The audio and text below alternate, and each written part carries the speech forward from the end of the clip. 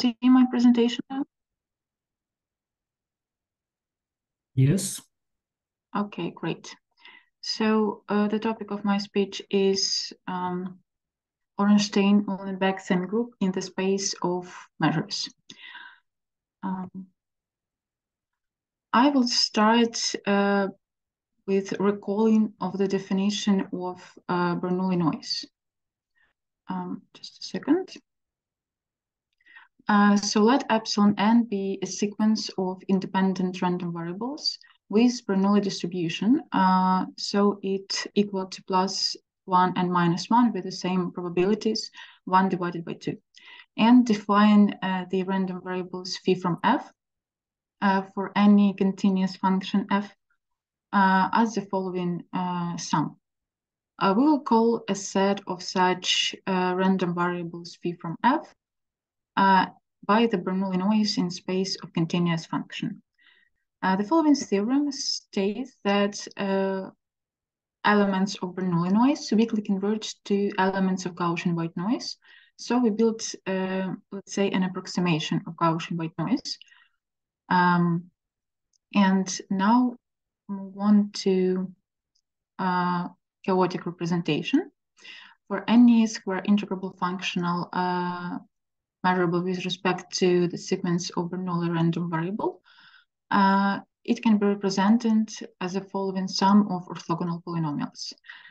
The indices here are not equal because of the construction of this, because the Bernoulli random variable to the, let's say, square is just 1, and to the degree 3, it's just, again, this epsilon. So the indices here are not equal. And one can note that if we rearrange the indices in this coefficient, it won't change anything. So we've got the following equality for these coefficients A. As an example, let's consider the following functional. It's a minimum of such number n, that epsilon n equal to +1. It's the first time where in our sequence we see +1. We will now assume that the indices are arranged and I1 is less or equal than I2 and so on. And one can find the coefficients A using the following equality. So if we assume that alpha has the following representation, we multiply by this polynomial epsilon I1, epsilon ik, and calculate the expectation to find this coefficient. Multiplier 1 over 2k factorial appears because we arrange the indices, so we've got k factorial same amount here. We can calculate the following probabilities. If m is less than the greatest index ik, then the probability that our functional multiplied by this polynomial equal to +m actually equal to the probability that this expression equal to -m. And what does it mean? It means that epsilon 1 and so on, epsilon m minus 1 must be equal to -1. Epsilon m equal to +1. And the sign here is defined by the sign of this polynomial. So it must be that this product equal to +1 for the first probability and -1 for the next probability.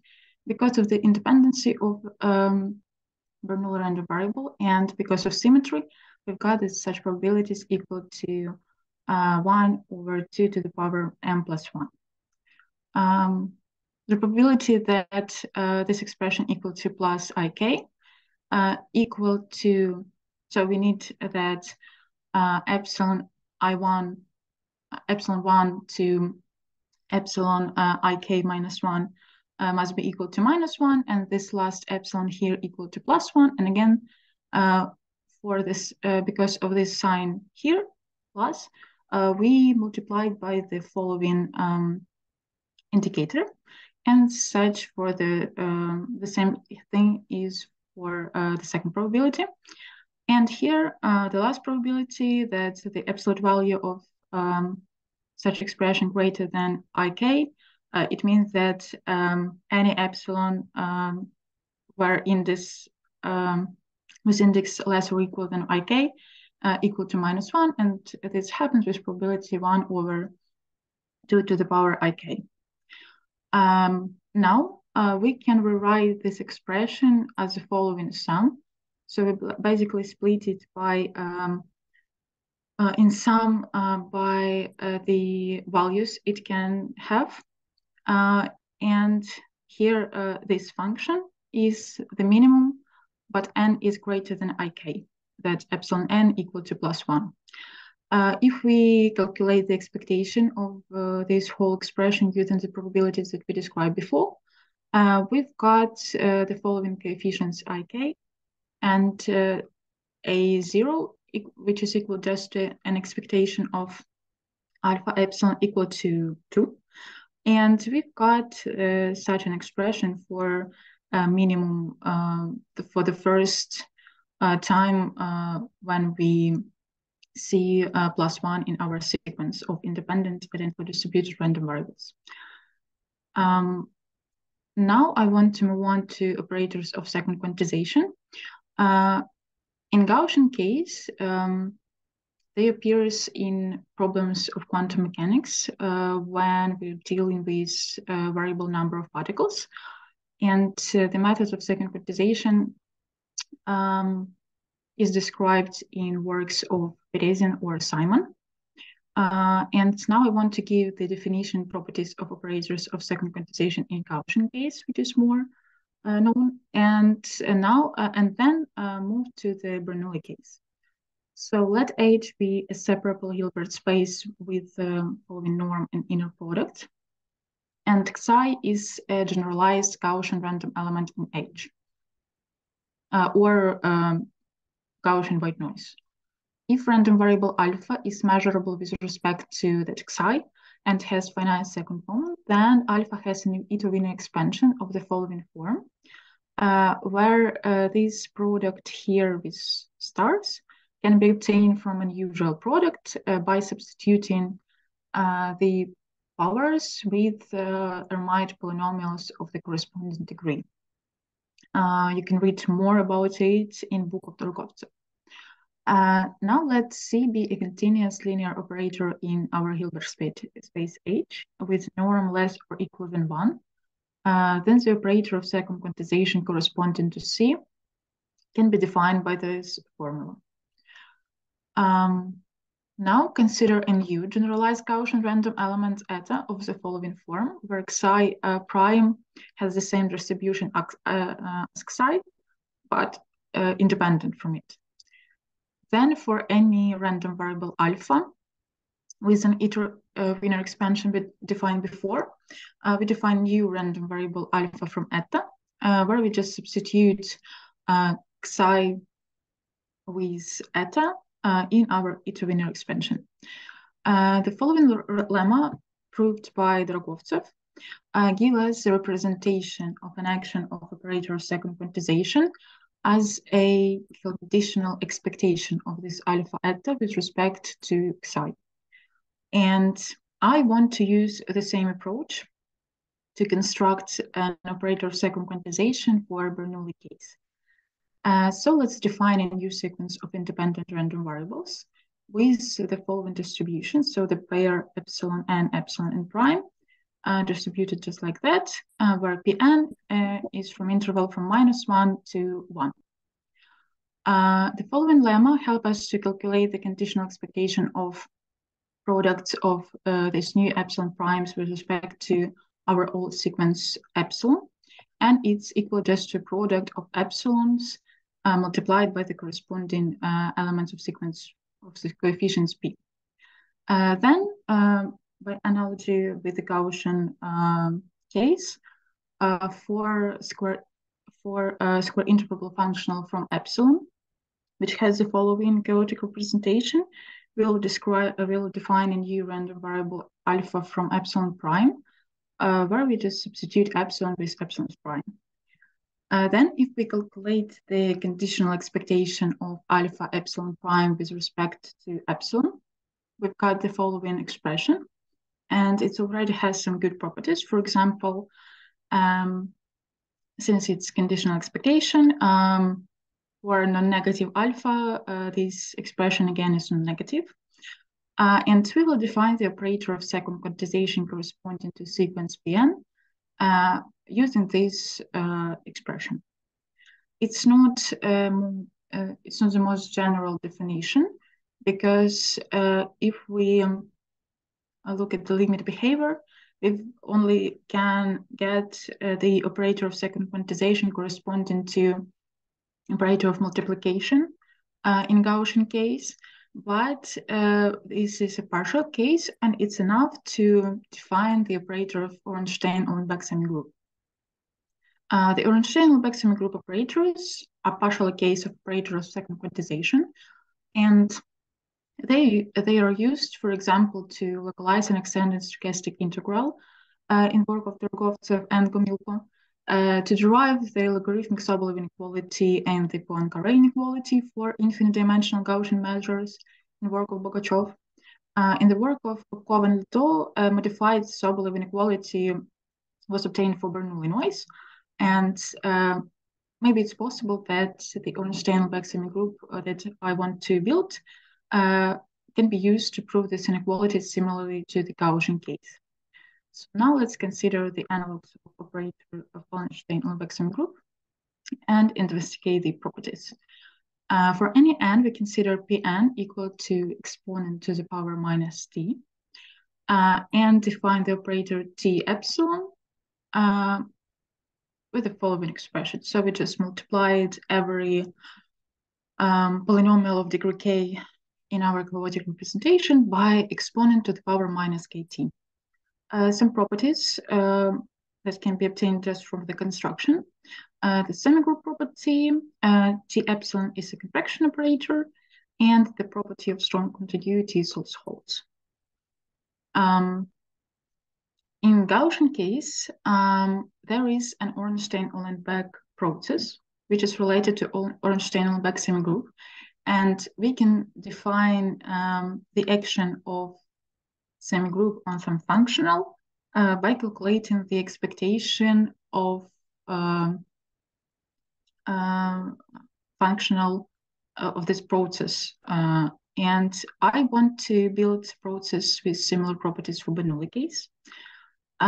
So let's consider the following space of sequences where every element can be equal to +1 or -1 with the following distance. Mu infinity is a set of all product measures on K of the following form, and tau n is a sequence of independent exponentially distributed random variables with parameter alpha equal to 1. Then for such mu, we can define the process mu t in the following way. So mu n t equal to mu n, so it stays the same if tau n is greater than t, and mu n t equal to the following measure, just a Bernoulli distribution, if tau n is less or equal than t. Then if we consider the following functional from k to r, and consider the integral of this functional over measure mu t, the element of x can be identified with such a measure, then the expectation of this integral with respect to that measure equal to the following expression, and we can see that this is exactly the action of operator of second quantization, the operator of Ornstein-Uhlenbeck semigroup, onto the functional that has chaotic representation f. Now I want to investigate the limit properties of such measures mu t. And I'll recall you that the Wasserstein distance for measure mu and nu in K is defined as the following infinitum over double integral of the distance with respect to measure kappa, where kappa is such that its integral over du equal to mu from v, and integral over dv equal to mu from u. In the following theorem states that in Wasserstein distance, the following convergence holds in probability. where this zeta is actually an infinite product of Bernoulli measures. To prove that, I want to find such a distribution kappa that this integral can be estimated in a good way. So if we consider such random element epsilon, it's just a sequence of independent, identically distributed random variable, then it's have distribution zeta. We consider random element y, where yn has distribution mu n, and this whole sequence has distribution mu. And we built a new random element as follows. So it's yt, where nt equal to yn if tau n is greater than t, and ynt equal to epsilon n if tau n is less or equal than t. Then the Wasserstein distance between these two measures can be less or equal than the expectation of the distance between these two random elements epsilon and yt. And this is less or equal than the following limit, and it's equal to 2 exponent minus t, and it goes to 0. And moreover, we not just prove that it converges, but we prove that it converges with exponentially fast. Moreover, the following convergence also holds in Wasserstein distance for any Lipschitz continuous function. So if you take a composition with a Lipschitz function, it's also a convergent probability in Wasserstein distance. It can be proved noting that f from yt has a distribution mu t in composition with f, and f from epsilon has a distribution zeta in composition with f. And then the Wasserstein distance between these two measures can be estimated as an expectation of the distance between values of these functions. And because of Lipschitz condition, it's less or equal than constant multiplied by the distance between arguments. And from the previous proof, this is less or equal than 2, this constant L exponent to the power minus t. And again, we got the convergence with exponent speed. As an example, we can consider the following function. So it's just it's sum of element of the sequence divided by 2 to the power k plus 1. According to the previous remark, mu t with composition with such function should converge to zeta in composition with such function. And if we calculate the characteristic function of this composition zeta with f, we've got the following expression. So because of independency, we've got the product here. This is a cosine. If we multiply and divide by 2 sine of t divided by 2 n plus 1, we can see here the formula for sine of double angle. And if we continue this procedure, we've got the following expression, which converges to 2 sine 1 over 2 divided by t. And this is exactly the characteristic function of uniform distribution or the interval from -1/2 to +1/2. If we consider a new function gn, which now depends on n also, so it's just a normed sum of first n element of the sequence. Then according to central limit theorem, that in composition with such gn converge weakly to standard Gaussian distribution. And since mu t converges to zeta, we can expect that mu t in composition with gn also converges to standard Gaussian distribution, but here n goes to infinity and t goes to infinity. So we need to know how fast t and n should go to infinity, so this converges hold. And the following theorem states that if t n is such, then n exponent grow faster than n, then the following converges holds. to prove that, we can note that the Wasserstein distance between these two measures less or equal than the sum of this Wasserstein distance.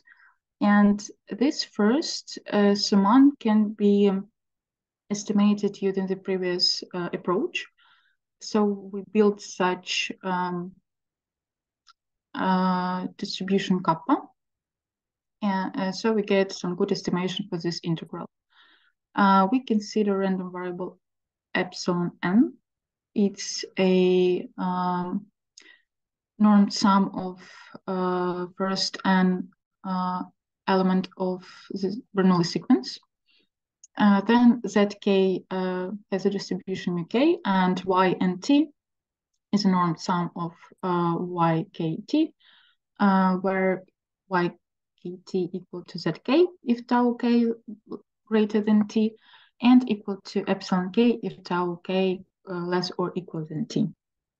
Then this Wasserstein distance between these two measures can be estimated as the expectation of the difference between these two random variables.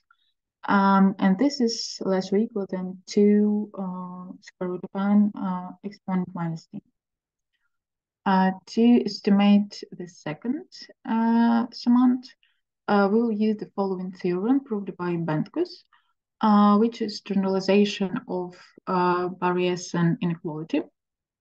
So let x1, xn be independent random vectors in Rd with zero mean, and consider a variable s, which is a sum of x1, xn, and z be a Gaussian random vector with zero mean and the same covariation as s. We will denote it by a squared. And beta is such a coefficient, a sum of expectation of absolute value of a to the power minus 1, xk to the power 3. Then the following supremum of absolute value of the difference between probability that S belongs to B and Z belongs to B, less or equal than some constant, multiplied by D to the power 1 over 4, multiplied by B, where this B, the supremum is over all convex set in Rd. In our case, we work in one-dimensional space, and S is our normed sum of epsilon k. It's got the following distribution.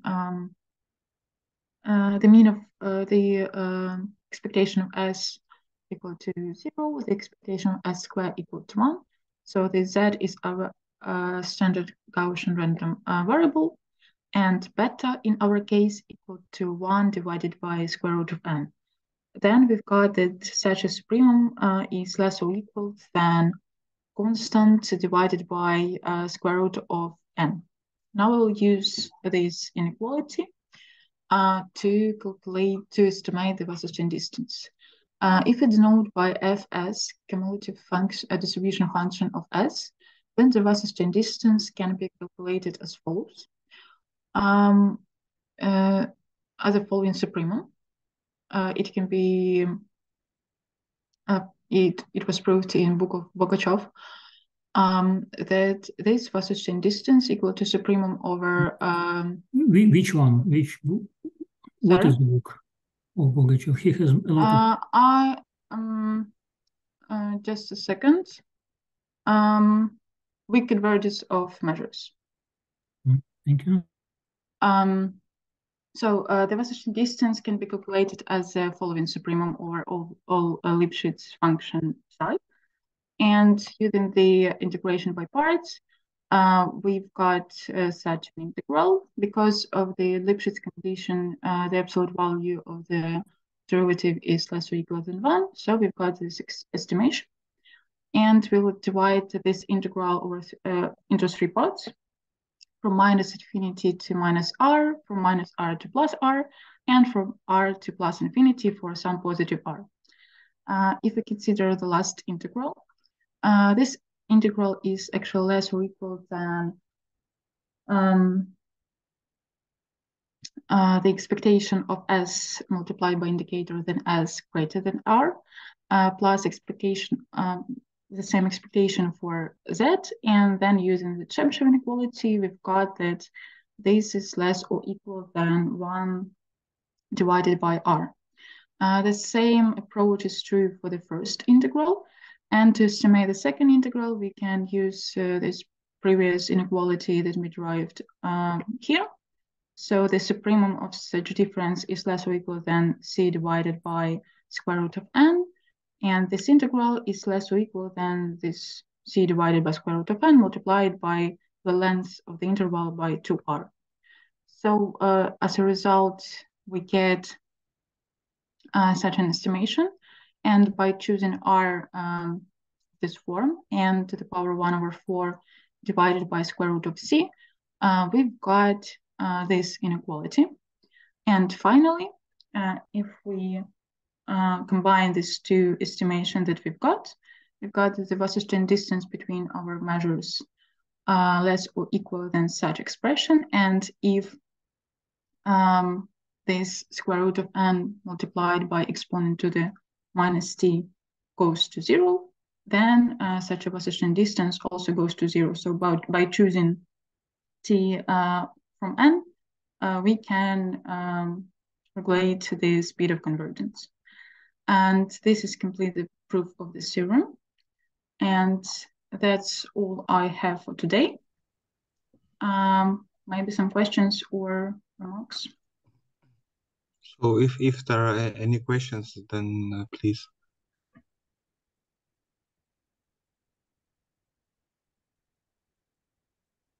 I maybe have a quick remark that if you return to the slide where it's talked about the book of Bogachov, this first equality is a well-known thing. So you can find it in a lot of books. It's for younger participants. Mm-hmm. That's all. Okay, thank you. Yes, it was not Bogachov who proved it. Okay, I have a small question about your definition of epsilon prime, where you define it with Pn. Yeah. So did you consider the possibility that, let's say, P2 depends on epsilon 1? Yeah, I thought about it because I want to figure out how to give a more general definition for operator of second quantization. But now I didn't manage to, to do things right and to.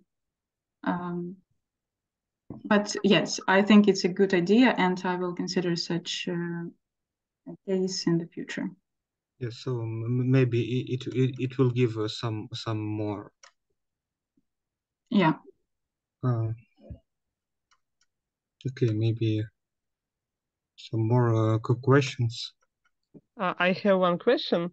Yes. I'm working more with semigroups than with probability, but how do you study? Do you study exactly the semigroup, or how do you use the properties of semigroup in your work?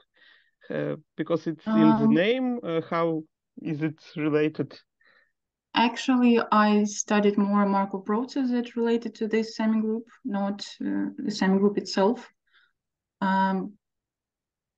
So its structure doesn't help you with this, yeah? Not yet, but I think it will help in the future. Okay, thank you. Thank you.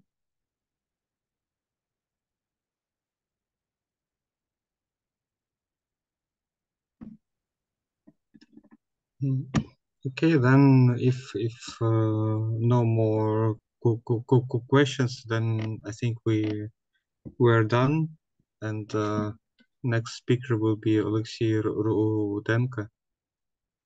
So